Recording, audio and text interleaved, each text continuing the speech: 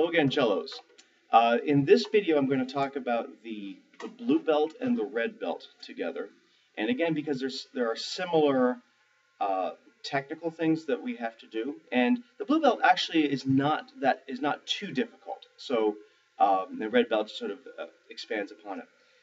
To do these belts, to do the songs involved with them, I will have put on some tapes on your cello, and if I haven't, then obviously the next lesson, please make sure that I do. But if not, you might be able to see them here. I have, in addition to the red one, I now have a yellow one, a green one, and then the blue one you had before. So if the red was first finger and the blue was fourth finger, obviously these are for the two middle fingers, or two fingers in between, so that the yellow is your middle finger, and your green is your third, or your ring finger. So the first one is hot cross buns, cold cross buns. Now the thing about these tapes, and the reason why I leave them in this method a little bit later, is because we tend to use one or the other. So we don't, in the red belt, we're going to see that it's possible to use them both in the same song, but for the most part, we usually skip over one, or depending on what the pattern is. So if I'm on, for example, the D string doing hot cross buns. Hot cross buns is not like going 3 fingers, 2 fingers, 1 finger. It's not a countdown. That wouldn't sound like hot cross bun. Right? We're going to get to that kind of sound in red belt. But in blue belt, hot cross buns, the green, skip the second finger. In other words, just drop right to the red, and then open. So it's almost as if the yellow finger doesn't exist, okay? Or the middle finger, the yellow tape doesn't exist. Green, red, open. And all of the hot cross buns on all of the strings you're going to play them on, because you're going to do them on 3 strings, all have that pattern. Green, red, open, whatever string you're on. And so the rest is just remembering the song. We have twice that we come down the notes. It's going to feel like you're going up on the actual cello, but the sounds themselves are coming down for hot cross buns. And then 4 quick open strings, or open D in this case. And then red, and then one more time. Okay, so that whole thing put together.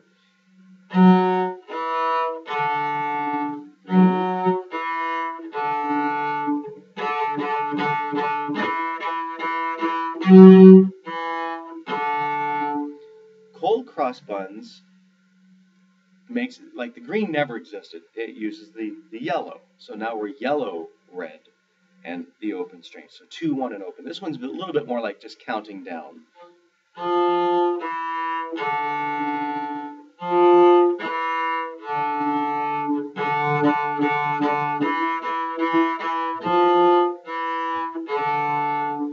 Okay. Now, when I'm using the green for hot cross buns, I do have all the other 2 fingers above it, but I don't put my pinky down because then I would hear only the blue, and I don't want that. I want to hear the green. When I'm using the yellow for cold cross buns, I do keep my first finger down because I want to get used to feeling that above there. It's not completely necessary, but I do end up playing at the very next note, so I might as well have it there, right? So a lot of times it's about preparing your fingers in advance to keep it down there. So you're just playing the first note, then lifting a finger, or in the case of hot cross buns, playing the first note and then lifting 2 fingers. If I do the same thing on the A string, same color pattern, hot cross buns.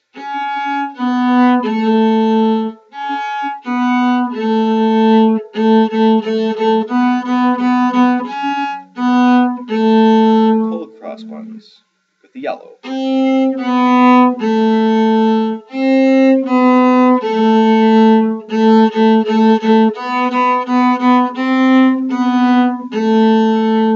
And notice I'm still trying to keep really straight bows, get that nice sound. And it might not be 100% perfectly straight, but I'm trying to do my very best to keep it level going across. We want to remember that that's what's going to help give us a really good sound. I'm also very aware of where my bow hold is. I'm not letting it get anything other than than what it should be, where it's hanging down from my fingers, not the fingertips, but the fingers themselves from my wrist.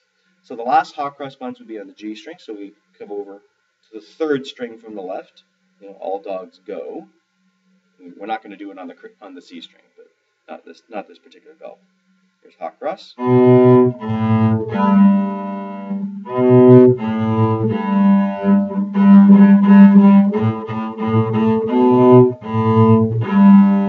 Cold cross buns.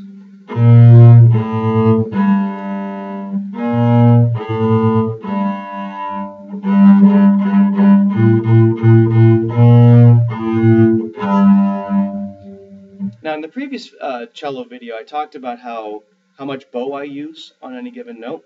You notice for the words would be the 1 a penny, 2 a penny. The faster notes, I use a very small amount of bow so that I can change it quicker. If I try to use a lot of bow on those, and I can, but it's just going to be really tiring. So it's not necessary. There are times when I might, need to do that for effect. But if I don't have to, I won't, right? I mean, if it's a faster note, I'm just going to use less bow, so it'll move quicker. Okay, so that is hot cross buns, cold cross buns. As I said, it's not that difficult. Actually, a lot of my students find purple belt harder than blue belt. And so I say, well, why would it be in that order? Well, it's how the skills are introduced. And I think that actually putting them in this order makes it a little easier than if it were in reverse anyway. Okay, in red belt, we are going to use all 4 colors here. In fact, we use more of the tapes, the fingers, than we do even open strings. There's really only 1 open string in the entire thing. So this is a song I came up with called Tumbleweeds. And I came up with that because I wanted something that did use all 4 notes. So if I put my 4 fingers down, again, I'm going to start on the D string. You're going to end up doing this on all 4 strings separately, so you get used to doing it. But just like hot cross buns, cold cross buns, it stays on the same string the entire time that you're playing through that particular song. So it's not like Old MacDonald or in the Purple Belt, the Sky Boat song, where it changes partway through the string. Right? It stays on the same string. So the reason I call it Tumbleweeds is because this little thing that happens at the end of every line, it just reminded me a lot of cowboy music. And I just picture the words, tumbling down. So when I eventually came up with some words to it that make it a little bit more interesting, and they're always tumbling down, rumbling down. It all have that little kind of rhythmic falling quality, little bit of drama, I suppose. But the patterns are, again, we're looking at patterns. Mostly, we have a lot of things on the red, and so the first line, red, red, blue, red, then yellow, and then blue. Here's that first. We call this a triplet, by the way. And then it does the same thing. Then yellow, blue. Here's the triplet. Red, yellow, green, blue. Here's the triplet again. Red, yellow, the only open note, and red, 1 more triplet. So one thing in this to practice, because you don't have to memorize the whole thing, but the thing you want to practice so that you can do a little bit better is that triplet. And we always add the next note to it, because the triplet really doesn't finish this feeling of fast notes. Triplet is simply a group of 3 notes. People can be triplets if they're 3 people born at the same time to the same parents, right? It's like you can have twins, you can have triplets, etc. So a triplet in music is simply a group of 3 faster notes. Everything else is nice and long notes. And the speed I'm playing at might be a little faster than what you want to do, but as long as the triplet is faster than the long notes, and we like to try to keep it, at a certain amount faster. In this case, 3 times faster because it's a triplet.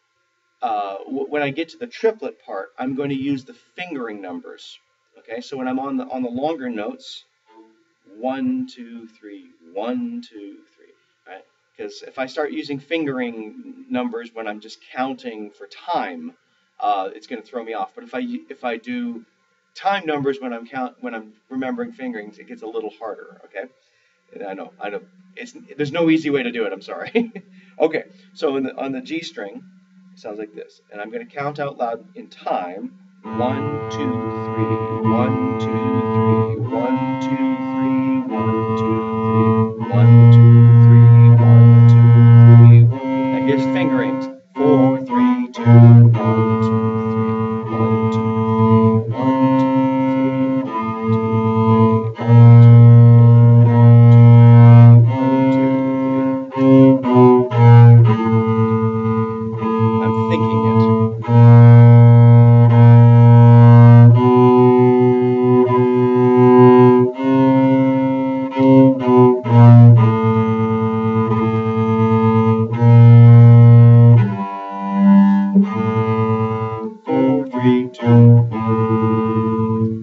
Okay.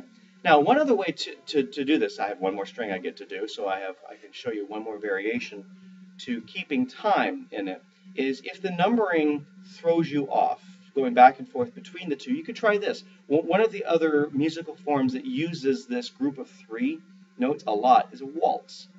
And the way waltzes are performed is usually this feeling of pa, pa, pa, pa, pa, pa, pa, right? So if I have that kind of feeling to it, and I'm going to say it out loud because that way you get to hear it, and that way it's captured on video for the entire world to see me singing it. But if you're thinking it, you're feeling it, right? Just like we do in the general music class, say it, mouth it, think it, feel it. It will help you a lot, right? Because we don't play notes randomly and hope that they just end at the right time. We have to have some sense of when that's going to happen.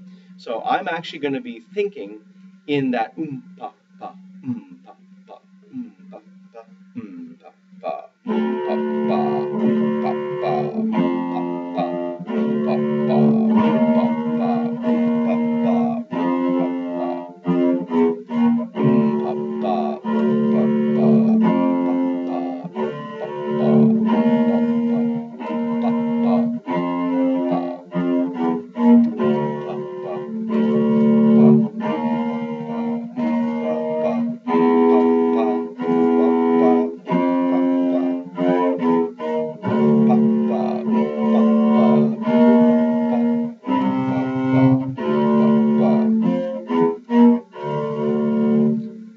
notice I didn't do it when I was doing the faster notes because I didn't really need it. Those notes are moving at that speed. And also it might, I mean, I could possibly do it, but for you, it might throw you off.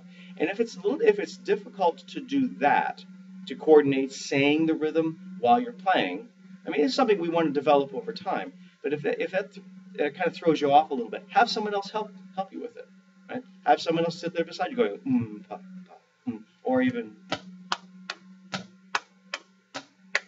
right? It's exactly the same thing. There's a downbeat, two upbeat, down, up, 1, 2, like that, and that will help you keep time. Okay, and metronomes can help also, but it's sometimes more fun to have someone else there with you to help you. Okay, thank you very much. I hope this helps.